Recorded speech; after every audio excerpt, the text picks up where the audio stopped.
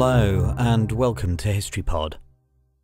On the 22nd of February 1943, the first 3 members of the White Rose resistance group were put on trial and executed by guillotine in Nazi Germany.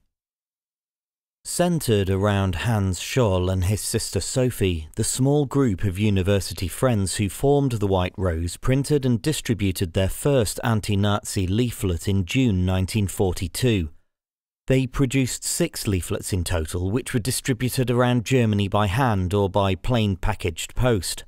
The Gestapo itself estimated that 10,000 copies had been produced of the 5th leaflet, entitled A Call to All Germans. As the group became more confident of their activities, some members used stencils to paint the slogans "Freedom" and "Down with Hitler" around Munich over the course of 3 nights in early February.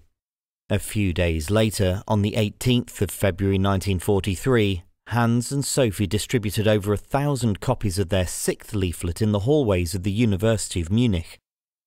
Having realised that a few copies were still nestled in the bottom of their suitcase that they'd brought them in, they chose to climb the stairs and fling them from the top of the atrium. The Scholls were spotted by university janitor and Nazi Party member Jakob Schmidt, who immediately called the Gestapo. The siblings were taken away for interrogation before being sent to trial on the 22nd of February. A 3rd member of the group, Christoph Probst, was also tried after his handwriting was matched to a draft of a 7th leaflet found in Hans's possession. The 3 defendants were found guilty of treason and were guillotined later that day in the grounds of Stadelheim prison.